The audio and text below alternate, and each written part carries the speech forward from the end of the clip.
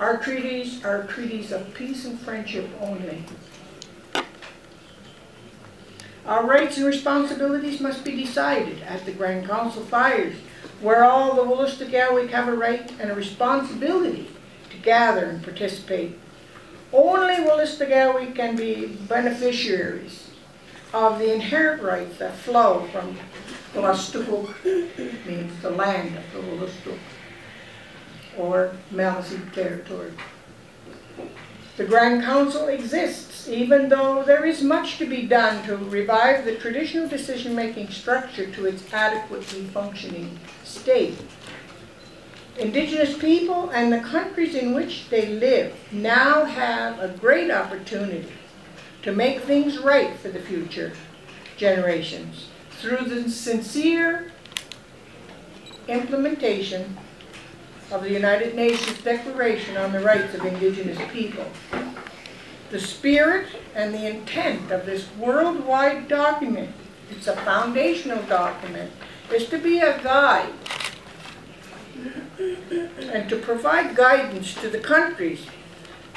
And countries are expected to amend their laws to accommodate the Indigenous rights outlined in these United Nations articles, which are supported by and attached to international human rights conventions.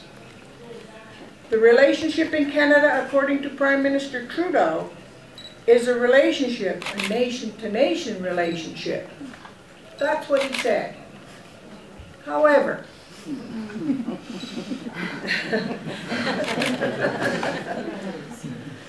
Indian Act bands are not nations. The term First Nation is deceiving. And, you know, we even hear our own people using that term now. When you hear somebody say First Nation, they're just talking about a reserve. That's what they're talking about. Just a reserve. An Indian Act federal government institution called a reserve or a band. That's what a First Nation is. And here we are calling ourselves that. Already the Minister of Indian Affairs, Carolyn Bennett, will only talk to INAC chiefs. And I heard this from the women from another panel here. The same thing. The people are being left out, including the council. Now the INAC chiefs, under the Indian Act, which is what they're elected under, they don't have decision-making power, not even within their respective reserves. They're a chairperson, and if there's a tie within the council, then they can vote to break the tie. Other than that, it's the decision of the majority of the council that makes the decisions. So what are they doing outside of their jurisdiction, making decisions for people behind our backs? That's a question I'd like to know. They have no legal right or decision-making power. Band councils are left out of the process, and so are the people. The Department of Indian Affairs and the province of New Brunswick and the INAC chiefs are refusing to include the people of the Maliseet Grand Council. Like me. Okay, they shouldn't be holding themselves out to be governments for our people. Treaties must be honored.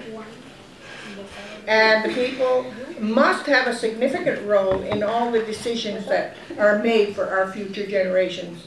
We don't want to be handed someone else's framework again. We want to set the table.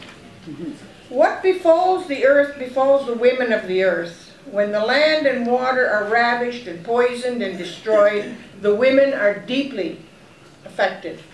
In our spiritual teachings, we understand that the earth, the moon, women, water, and cedar, they are all aspects of the female side of life.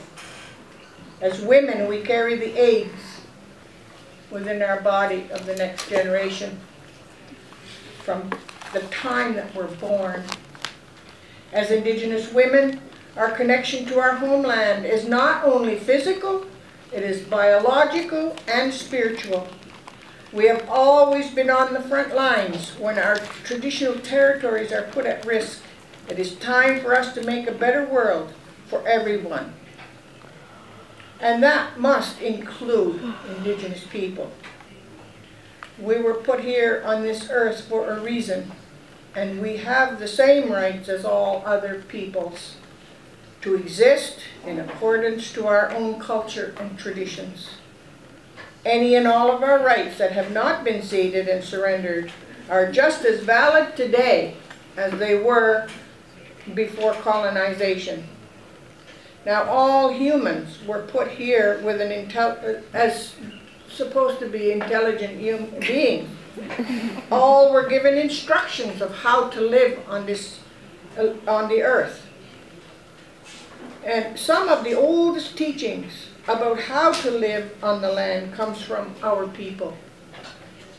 Week well on dapple gully boala, walam gadi, sabaw sawiban, edam gulwaska. Take only what you need in order to live, said Gloscap. Also told us the power of Chimandu is great. He said the land that the Great Spirit gave to you, you must never leave.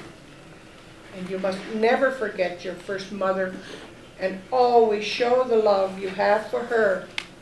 And we continue to do that today. We hold ceremonies, different kinds of ceremonies in her honor, and that's where I'll leave it. Hopefully.